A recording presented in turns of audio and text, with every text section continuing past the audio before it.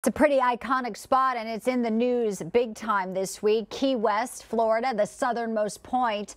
And that is where our Leo Feldman is standing by. And of course, the concern is a potential influx of illegal immigrants from Haiti may be coming right here to Key West.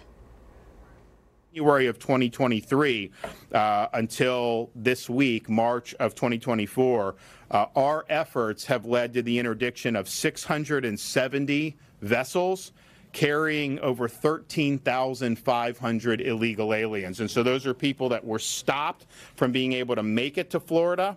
Those aliens get turned over to the Coast Guard, and then by law, they have to repatriate them to their home countries.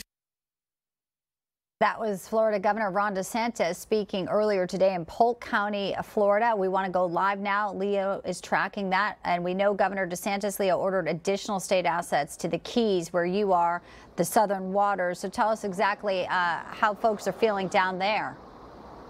Well, that's right, Bianca. Florida is preparing for a possible mass migration of Haitians here in Florida, and especially in the Florida Keys and the southern Florida region. What I can tell you is that Florida Governor Ron DeSantis held a presser today where he signed 3 different bills to try and combat illegal immigration. One of them is to enhance penalties on illegals who do not have licenses. Another one is on illegals who have been deported, but then they come back and commit crimes. And a third is related to the designation of drug cartels as terrorist organizations. We know also that this comes after Florida deployed additional members of the National Guard. And let's listen to what Florida Governor Ron DeSantis had to say earlier today about it.